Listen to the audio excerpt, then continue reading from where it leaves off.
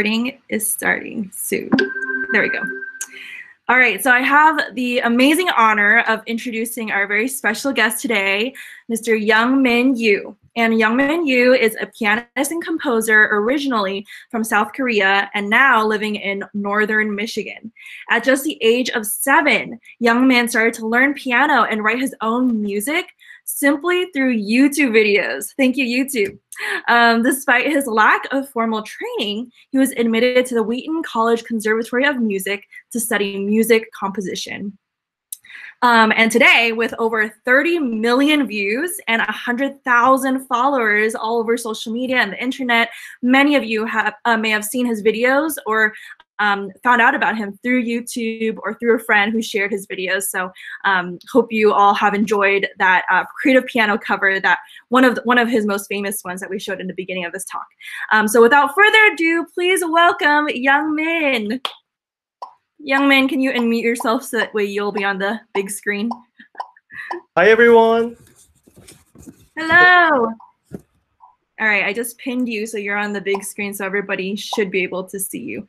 So thank you so much, YoungMin, for being here.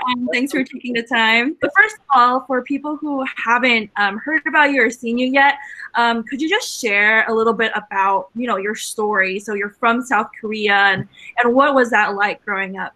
Yeah, so I grew up in South Korea, and my dad was and still is a pastor in South Korea. Because my dad started his own church, we didn't have a lot of money. And what happened was, because we didn't have a lot of money, we ended up having to, we got kicked out pretty much of our rental places. So we moved a lot. At one point when I was 7, we lived in a 50 square foot apartment, and it was a 1-room apartment. We didn't even actually have a bathroom in the house. So the 4 of us, my parents, myself, and my older sister Min Young, when we laid down together, the house was pretty much full. And our bed was a sheet of blanket across the room. So we literally lay down together next to each other to sleep. And because we didn't have a bathroom in the house, I hated going to the bathroom in the middle of the night. I was way too scared. So sometimes I would wet my bed, which was unfortunate because it was everyone else's bed as well. But anyways, when I was 10, that's when we even lost that spot. We ended up moving to my grandmother's house. And she was actually taking care of my uncle, disabled uncle at the time. They graciously took us in, and we lived with them for about 1.5 years. And when we moved out, shortly after that, unfortunately, we heard that my uncle had committed suicide. And that was really, really challenging and hard for me, because I felt like, even though I knew it was not my fault, but I felt like there was something that I could have done better, and I should have done better to help him. And I saw his agony and struggles of going through his mental illness and challenges every day. And I just felt helpless. So yeah, I felt extremely horrible about that. But in middle school, things kind of got worse for me. So what happened was, I ended up kind of getting into this bad path per se. A lot of my friends were heavy drinkers and smokers, and extremely violent. I got involved with some school gang activities. So it was just bad. I had some serious temper issues. So although I did have great parents, which they just really wonderful, sacrificial, loving parents, but because of the financial struggles and moving a lot and transferring a lot just about every year and not having a solid group of friends, my childhood kind of felt rough and unstable. Wow, that is so crazy for you to be saying that, just because after talking to you recently, I can't even imagine that kind of past. It's like almost a different life. So yeah, but that's so crazy that all that you went through. So can you talk a little bit about so you were there and in this situation, how did you get where you are today and in the US and now doing music? What was in between that, in that journey? So when I turned 15, this is the end of my middle school. my parents literally squeezed everything that they had in terms of finance, and they took on more debt to allow me to come to the States to study here. And originally I was just gonna be here for 1 year, ended up obviously staying longer than that. But to me, that was a miracle and a gift, truly a gift. I honestly thought though, when I first came here, everything was gonna be perfect. And because, you know, like in Korea, Korean students, like they have this vision of like, oh, living in the States, a dream, you know, like everything's panning out for you. It was the opposite of that. Like my first year was one of the hardest times of my life. Although I should have been more grateful, I think there were a lot of challenges that I just did not see coming. I realized all my culture, language, food, and identity, like all the, I don't know, just my friends and family, all the things that I took my identity in were taken and stripped away from me. And it was just so eye-opening. That 14-hour of flight completely changed my life and also made my life upside down. So I had to get used to my new norm. All the things that all the common sense was no longer a common sense here. And I felt extremely lonely. I didn't have any friends to talk to. I did not speak well. I was just seriously like horrible at English, and no one could understand me and no one could understand my heart. So that was really, really difficult. But I realized through that time in my life, everything else changed, but two things that did not change on me, they were God and music. And that's really when I deepened my relationship with God and learned more about my faith and learned about the power of music. I felt extremely homesick. And my host family at the time, luckily, they had a little like old upright piano upstairs. So I would sneak up there and I would just play. It made me feel so much better. It gave me kind of like time to escape from the reality a little bit. And what happened was, it didn't just make me feel good, but I realized it was making people that were listening to it happy as well. And that's when I realized, oh, maybe music is something that I should take more seriously. And that's why when I started pursuing it as a career, and I thought about like, oh, maybe this is my calling in life, my passion. So yeah, I mean, like when I realized that, I was on fire, right? Like I'm like, I can do so much. Like I'm gonna be whatever the best and like make impact, positive impact for people. But the problem was I still had no money. And when people are telling me like, if you want to pursue music seriously, you have to have so much money. You have to have, you know, rich parents who can pay for your way, getting most expensive like private lessons and stuff. And I have none of that. So that's when I looked up on YouTube and started learning things online for free, because that was the only way I couldn't afford any expensive lessons. And hey, you know what? I ended up getting into my dream school just by self-teaching myself through YouTube. Wow. It was Wheaton College Conservatory, where I studied music composition. And quick funny story here, I only applied to one school, and if that didn't work out, my plan B was to go serve in the military in Korea.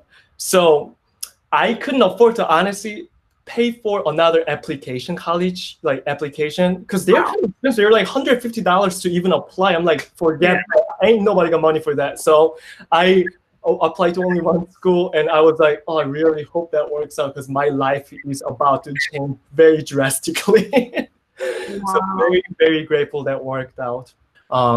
And then, yeah, I mean, after I graduated in 2016, I've been building my online platforms and presence. And that's where I was like, oh, I think this is the best way to make impact and spread positive message through music. So I've been doubling down on that since then. So it's been a blast. I've been enjoying my journey. It's been quite crazy.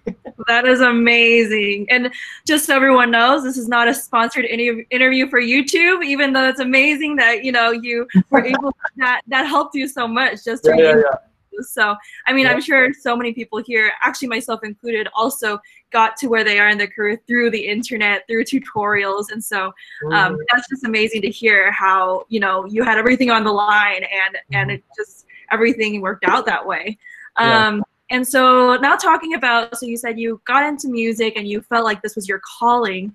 Can you talk a bit more about like how was that process for you in terms of determining like this is what you want to go like fully in on, and especially the type of unique style that you chose to do? Like it's very oftentimes your videos are named like soundtrack or like epic style. So how did you identify or get inspired to do that creative style? Yeah, absolutely. So in college, I actually studied music composition. So like I studied a lot of contemporary classical music, atonal, complex, really hard to listen to.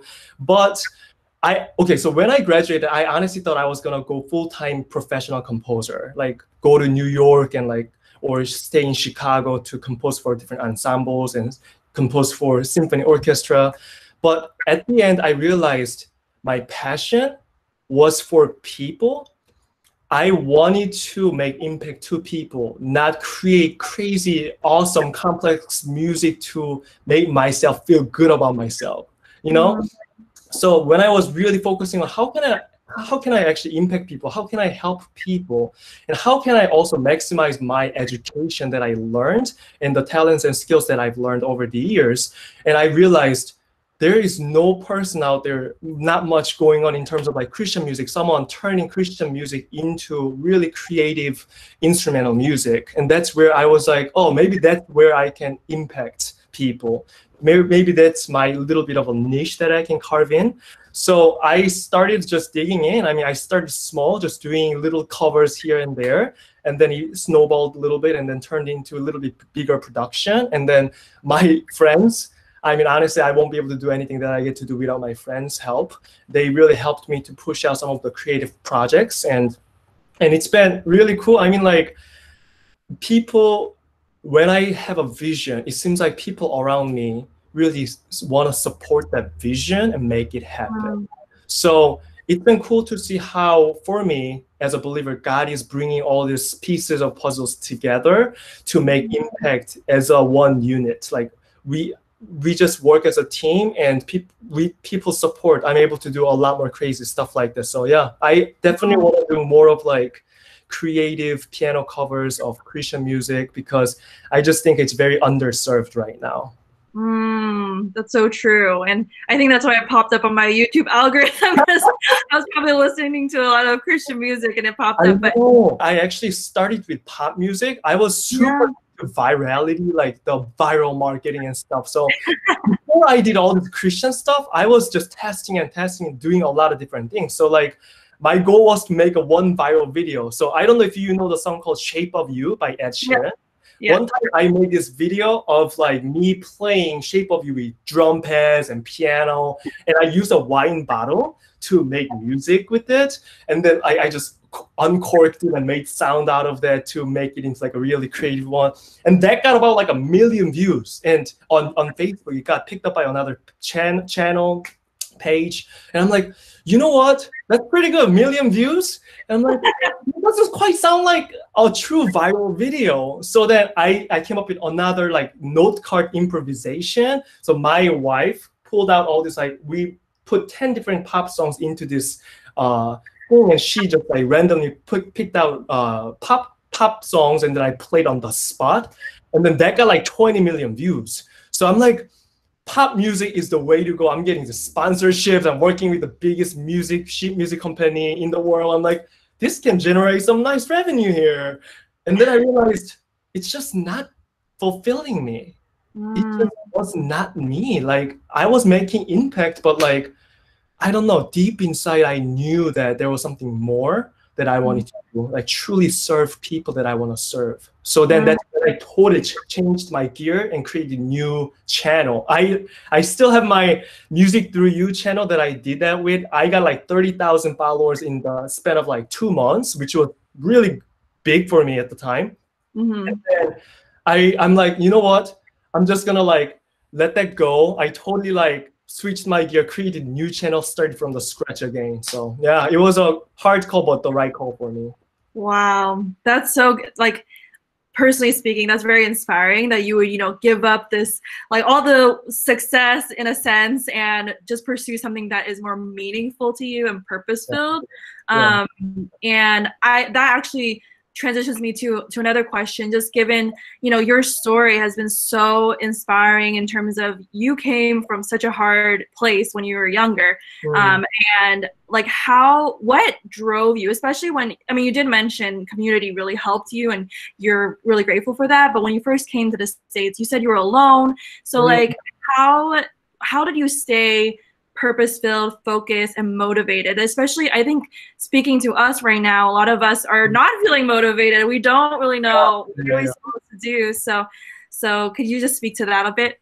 Yeah, absolutely. So I feel like this is where I can.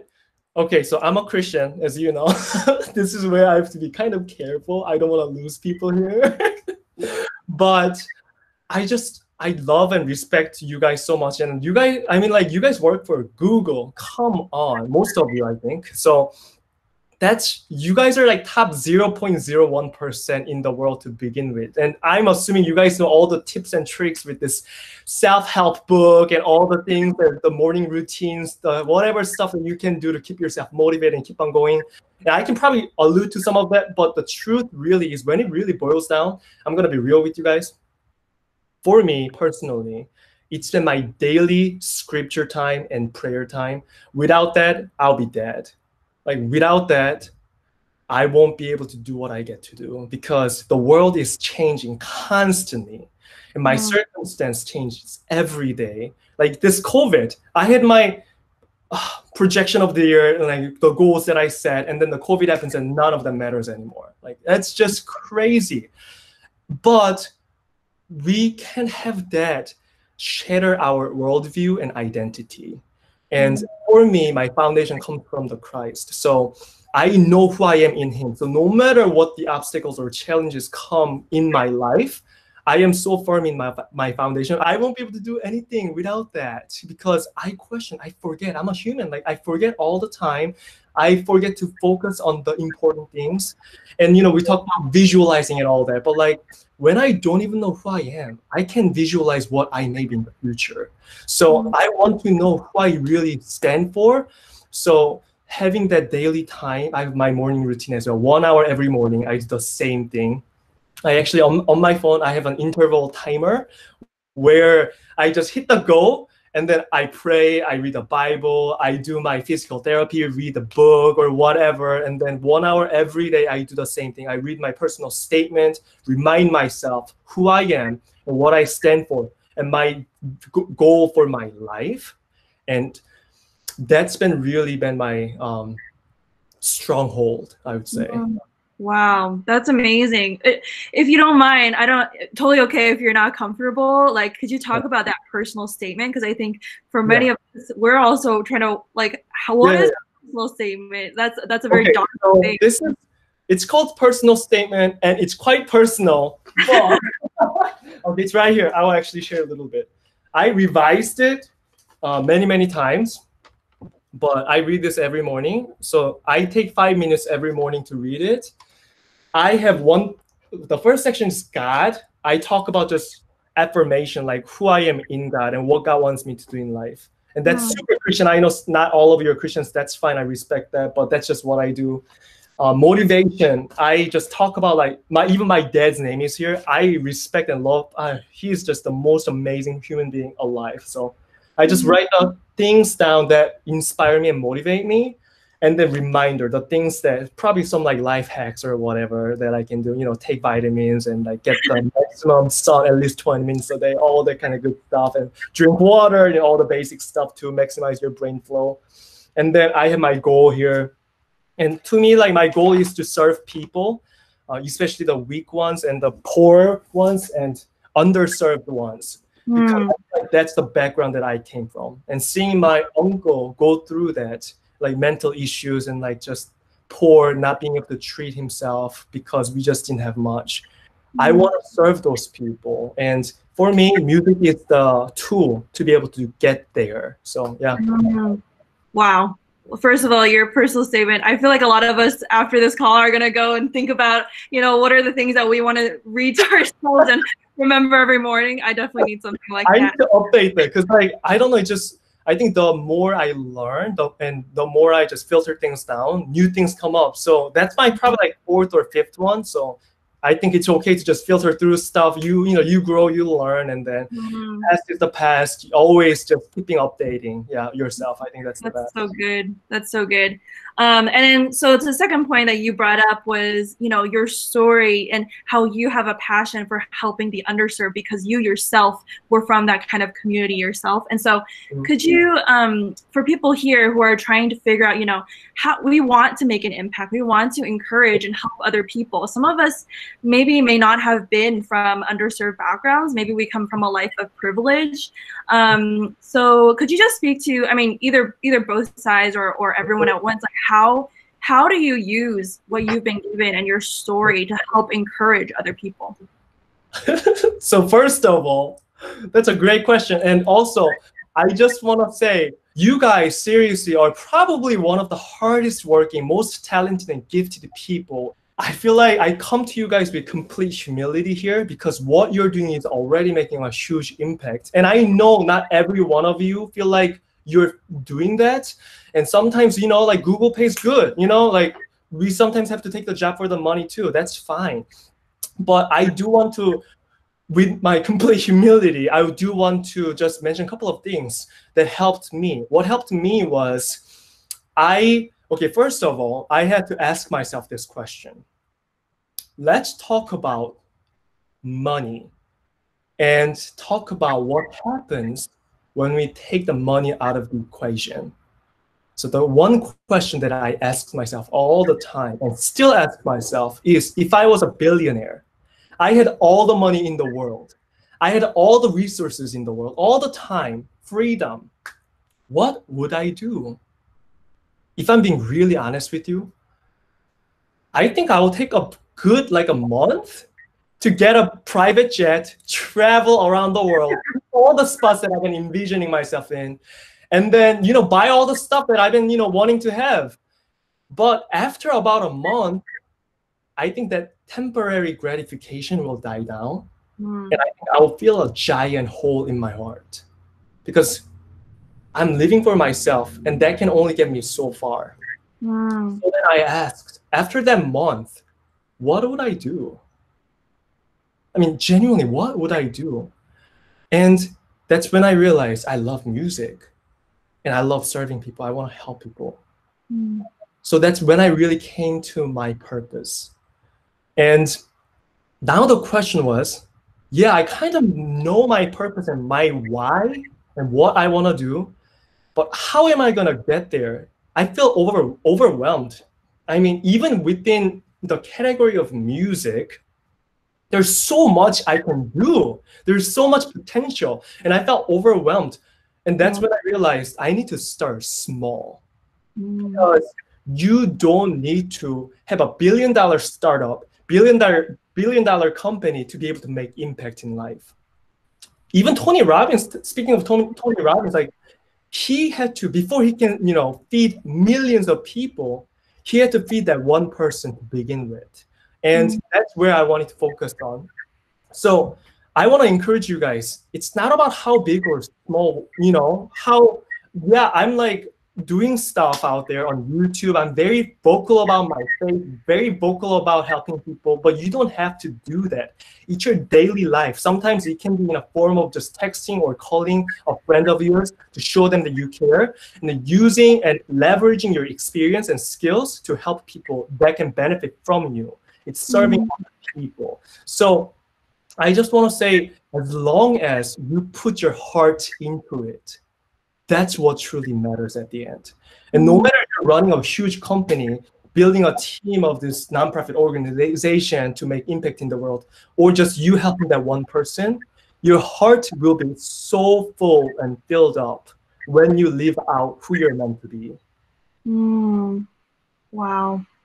I'm a little speechless. I think many people can relate. That was so good. And It's so true. I think as so many of us, we're always thinking about the impact, like the scale, because especially at Google, you know, we measure and quantify everything. So we want to like impact this many people. We want to do big things, but you're right. Like it starts out small, and it starts out with us evaluating like where is our heart and where do we feel pulled towards.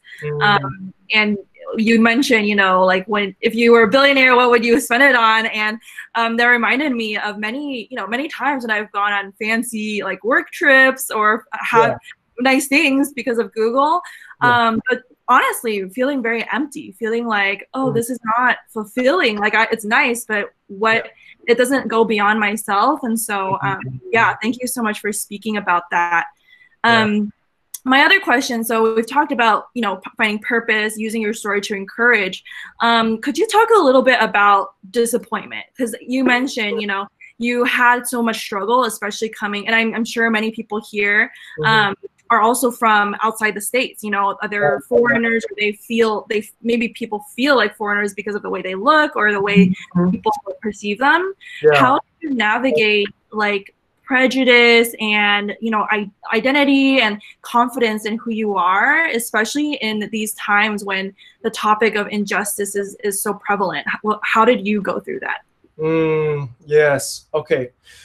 That's a really good and that's a big one. But first of all, I want to say this. You're not alone. You really are not. I think there are times that, especially coming here by myself, I felt so lonely and alone because I just felt like no one understood me. And yeah, sometimes that may be true, but there's so many others who are going through the same exact thing. So you're not alone. So I want to encourage you guys to be vulnerable and find a community. That's one of the most important things for me. I don't know if you're into Enneagram type 1, you know, that kind of stuff, but I'm Enneagram like type 3 and wing 2. What that means is I'm an achiever and I love helping people. But for me, because I love achieving, sometimes I think I forget to be vulnerable. I want to set myself as like a successful person. And that means I totally forget about how I'm a human and there are other people who want to be human with me and be relatable. So like these are the times when I have my obstacles and challenges in life, they help me to actually be relatable, and they also help me to be compassionate. Like I just lost my spiritual mentor, Grandma Lee. She died just this past Christmas. So I had all my Christmas planned out to spend in the States with my wife's family. And it was literally during the Christmas time that I had to book the flight, which was the most expensive flight I've ever booked. Don't book a flight to Korea during Christmas time. It's not good. But she was actually on life support. She had a seizure, massive seizure. She was on a life support. And I think this was the saddest time of my living in the United States moment. I always knew, you know, they're 6,000 miles away, but she's on life support, dying and not being able to be there as soon as possible. That was really hard. But what I realized was, because I went through that, losing my grandma, I can now relate to people that have gone through similar experiences, losing their loved ones. Without that experience, I'm not going to be able to relate to them. So some of the hardships in life can be so useful for us to be real with other people. And lastly, I think just being grateful. Yes, I lost my grandma, but you know what? I am so extremely blessed with the community and people around me still. Instead of focusing on what I'm missing and don't have and the injustice, I want to focus on the things that are good. I want to focus on the justice that are within the society, within my life, and all the good things that are still happening, and shift my negativity focus to what is happening and how can I actually reinforce that? How can I be edifying to that positivity rather than focusing on the negativity? So I think being grateful, just like what I said, you guys are already 0.01% in the world. Like there had to be so many things that had to work in the right sequence for you to be there. For me, yeah, I work hard and I'm diligent in what I do, but you know what? Without that right sequence, without all the things happening, like, did I really earn that? I am so lucky and blessed in so many ways. So deeply.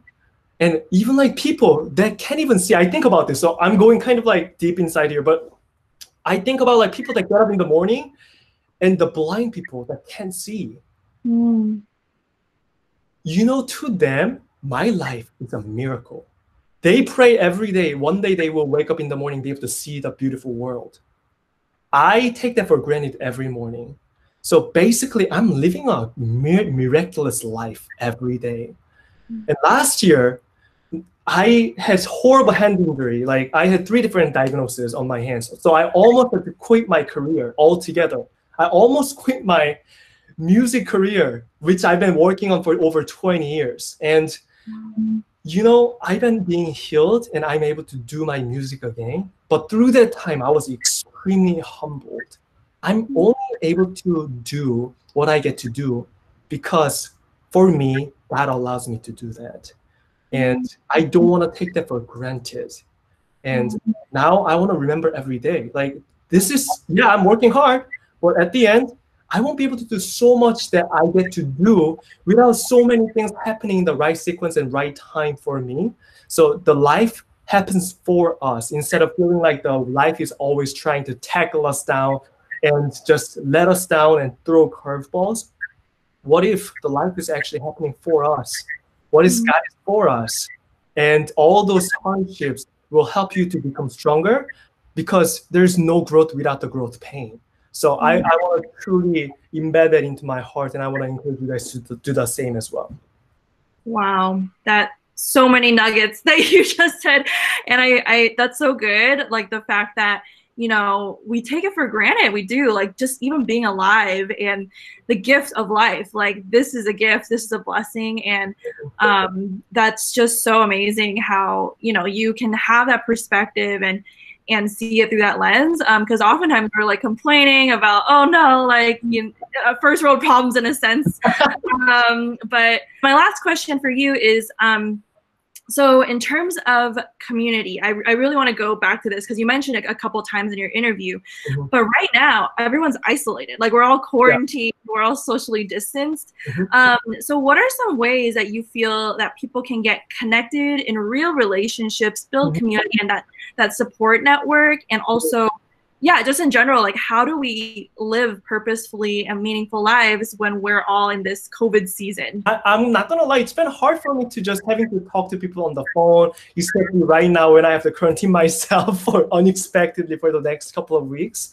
But the truth is, I actually have been having one of the most amazing conversations with my parents through Skype and through Kakao Talk, talking through video chats.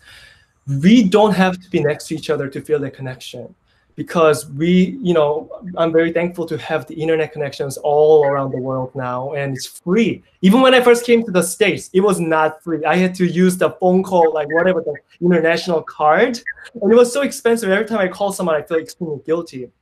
But I think it's important for us to know that we still can connect with people. Sometimes a random text, I tell you, it can be one of the most rejuvenating and life-giving thing for us to say to someone, hey, I've been just thinking about you. I've been praying for you. And how are you doing? Like, can we chat sometime? Like, do you have like a minute or two, sometime to just quick say hi? Those things really matter. Yeah, I've been loving my talk with my parents. They have been really thoroughly enjoying because I'm so used to talking to them on video chat anyways, because I've been here for now in the States for over 10 years, 11, 12 years now. But I want to encourage everyone, be vulnerable. That's the most important thing. Like, let them know that you've been struggling too, not just them. And then be human with them and create that human connection. And that's when we really open up. And that's when you feel that true human connection.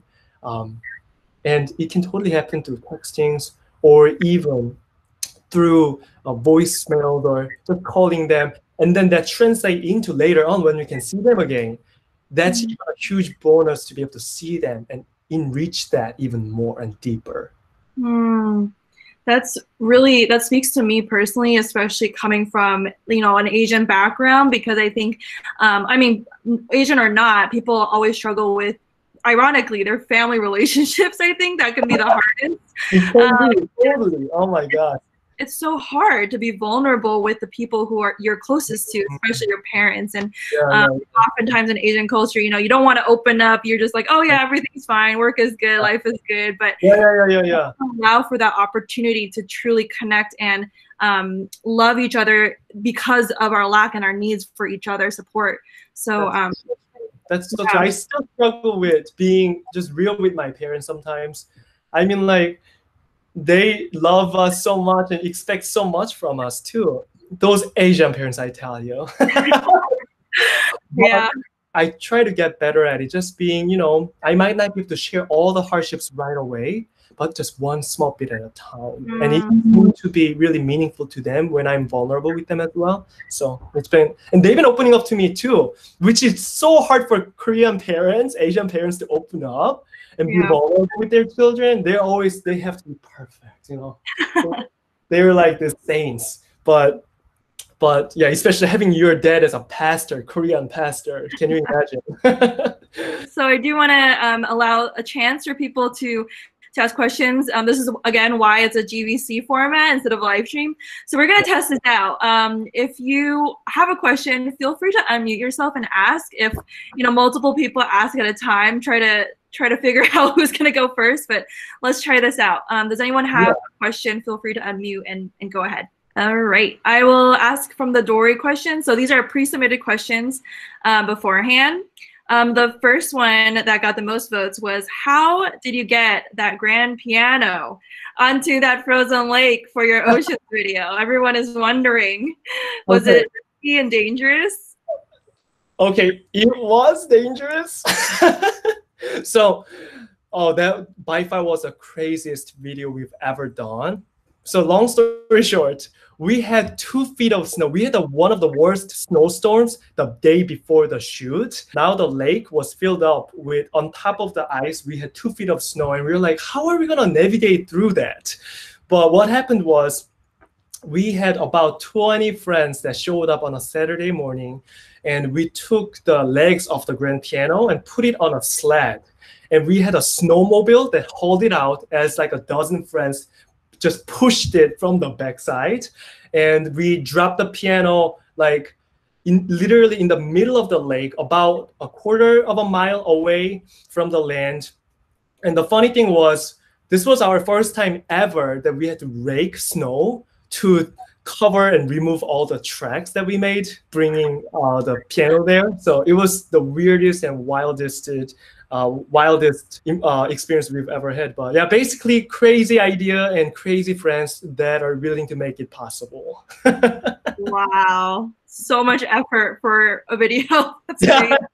And very metaphorical too, the whole theme of ocean. I know, we worked out perfect with oceans, like walk on water. It was a frozen water, but it's still water, so we kind of walked on water.